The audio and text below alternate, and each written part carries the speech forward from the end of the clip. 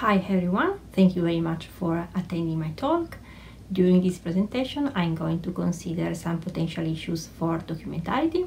Documentality is the theory provided by the Italian philosopher Maurizio Ferraris.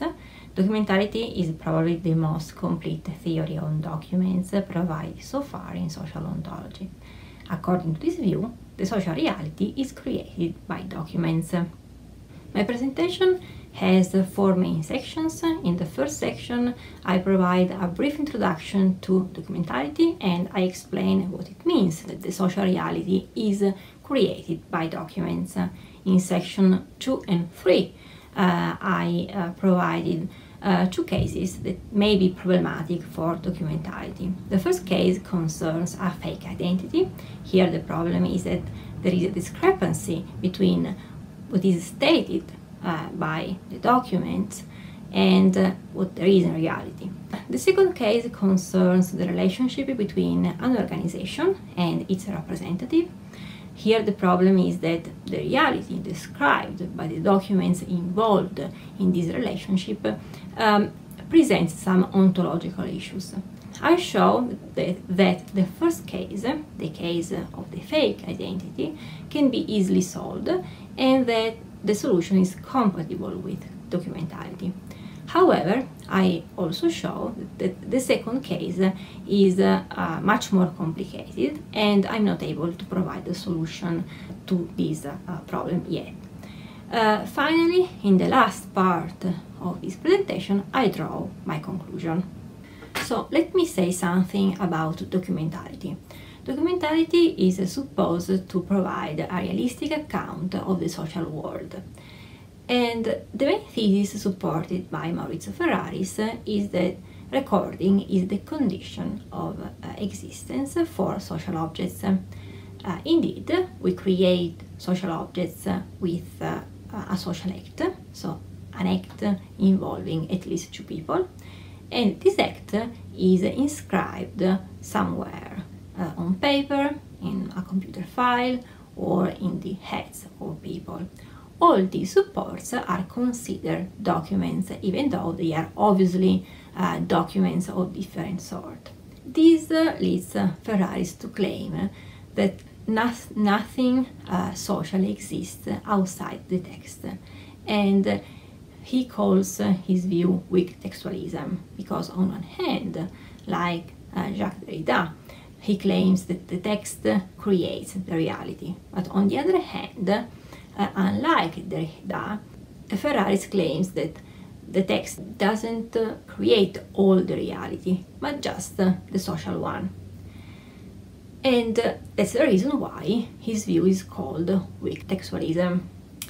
Ferraris' theory is particularly effective when we consider documents in the narrow sense, so legal documents, because it's clear that within a legal system we usually we perform actions with documents, and within a legal system one may say that a document has three main functions. So a document creates an entity, a document describes the properties of this entity, and finally a document proves the existence of this entity. This means that when a social entity is created within a legal system, the existence and the nature of this social entity doesn't depend on people's beliefs, but depends on some documents. And when there is a discrepancy between what people believe about a certain social entity and what is stated by a document about this entity, then the priority is obviously given to the document. Other scholars defend this externalist view of the social world. So, for instance, Dan Fitzpatrick questions the theory provided by John Searle. As we know, John Searle claims that the collective intentionality, the we intention, plays a crucial role in the creation of the social objects. Fitzpatrick doesn't deny that there is this collective intentionality, but he points out that when we create social objects. So, for instance, when two people get married, then there is also the production of an external evidence, of a document. This document counts as engaging in this specific act. So there is a sort of a priority of the document over the people's beliefs. Something similar is claimed by Giuliano Torrengo. Giuliano Torrengo points out that the social world can be seen as a complex collection of rights, obligations, bonds, and usually we don't know all these things. The social world, however, still stands because usually we refer to some external content, some documents, and these documents specify these rights, these obligations, these rules, these bonds, and so on. So all these seems to be very reasonable. My point, however, is that in some cases there is a discrepancy between what is stated in a document and what there is in reality. So in this case, if we claim that in reality there is what is stated in a document, we endorse a form of anti-realism. And that's a problem for the weak textualism, because the weak textualism is supposed to provide a realistic account of the social world. In order to show this point, I want to consider the case of a fake identity. So, within a legal system, usually each newborn is assigned an identity. An identity can be seen as a collection of social properties, such as a name, a date and a place of birth, a citizenship, and so on. The properties I have just mentioned are not unique, so it means that more than one people can share the very same properties. That's the reason why usually each person has always at least one unique social property. So in the US, this unique social property is the social security number. Now, suppose that a person, call him John, needs a new identity, a fake identity for criminal purpose, and suppose that John is able to create this new identity. According to this new identity, his name is Peter. So John and Peter have a social security number, and obviously this social security number is different. Here the problem is that the documents present, describe a state of affairs that actually doesn't exist in reality. Because according to the documents involved in this story, in reality, there are two physical people, and each of these people has his own identity. Actually, in reality, there is just one physical person with two identities. Here, the dilemma is that on one hand, the identity is usually created and attributed with documents. So we need to consider documents in order to understand what there is in this portion of the social reality. On the other hand, there are some cases, such as the case of a fake identity, where to rely on documents can be very misleading.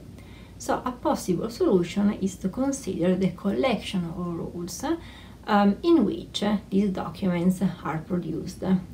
One might say that a document describes reality, a document is reliable in this sense only when this document is produced in accordance to the correct procedure.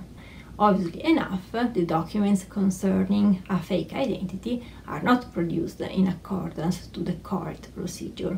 So, one might say that yes, documents describe reality, documents are reliable in this sense, but these documents must be produced in accordance to the rules. And so we must add this additional condition. And this additional condition is perfectly compatible with documentality, since documentality is characterized by important normative component.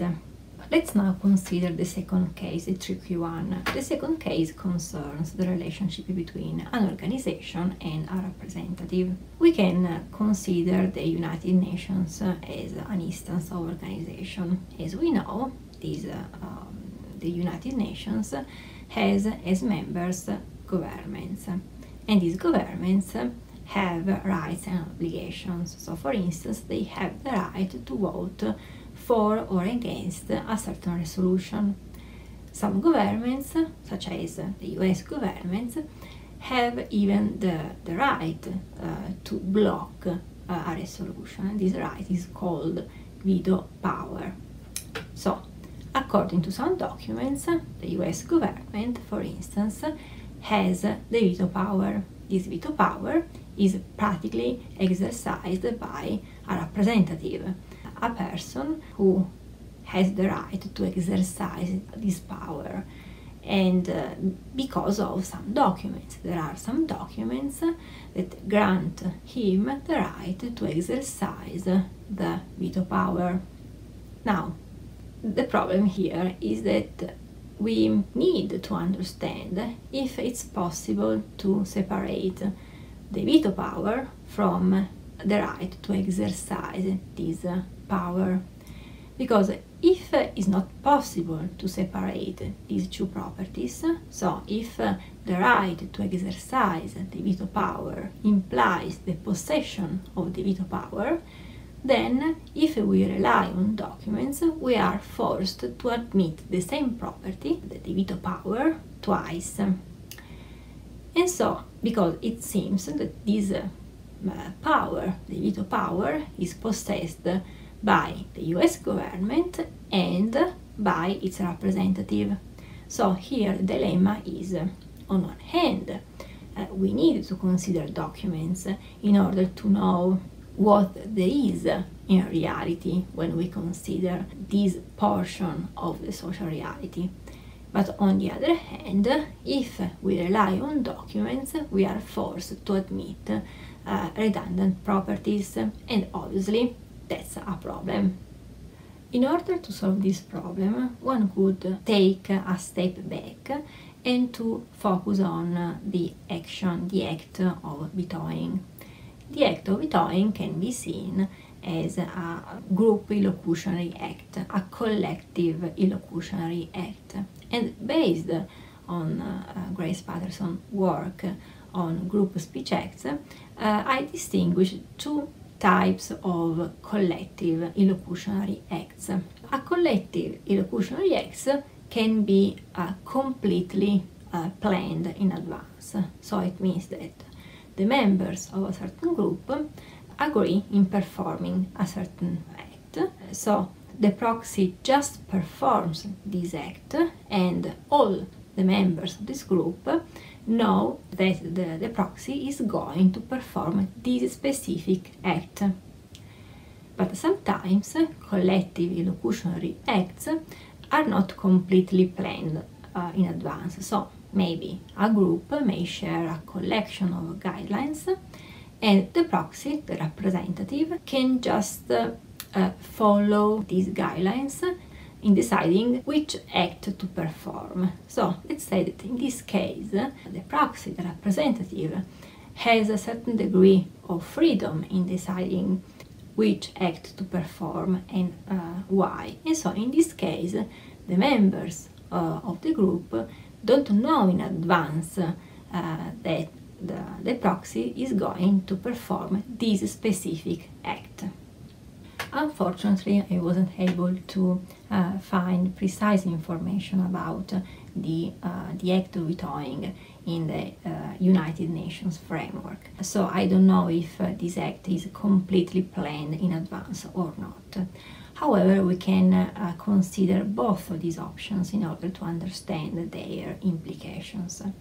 So, if the act of vetoing is completely planned in advance, then probably the dilemma I'm raising is not founded, because if the members of the US government agree in performing the vetoing act in advance, and if the representative just performs this act, then it makes sense to distinguish between the veto power, that is the right to decide whether to exercise this power or not, from the right to exercise it. And so in this case, we can rely on documents without being forced to admit twice the same property, the property of having the veto power. However, if the act of vetoing is not completely planned in advance, then my dilemma, the dilemma I'm raising, is probably founded, because we cannot distinguish between the veto power and the right to exercise it. And so, again, if we rely on documents, we are forced to admit the same property twice. Now, I think that the act of vetoing in the United Nations framework is probably completely planned in advance. So it's very likely that this specific case is not problematic for documentality. On the other hand, however, it's undeniable that in many other cases the group illocutionary acts are not completely planned in advance. And so here it's not possible to distinguish the right to decide whether to perform or not a certain act and the right to perform this act. And so in all these cases the dilemma is founded, and that's problematic for documentality.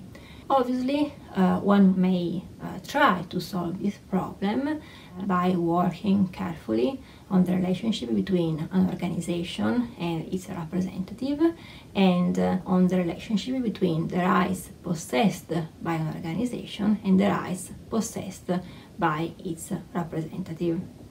So, in conclusion, during this presentation, I showed that documents play a crucial role in the social world, so we need to consider them in order to understand what there is in the social world. On the other hand, however, I also discussed two problematic cases. The first case concerns a fake identity. In this case, there is a discrepancy between what is stated by documents and what there is in reality. I showed that it's quite easy to provide a solution to this problem. Then I considered a more complex case, the case concerning the relationship between an organization and a representative.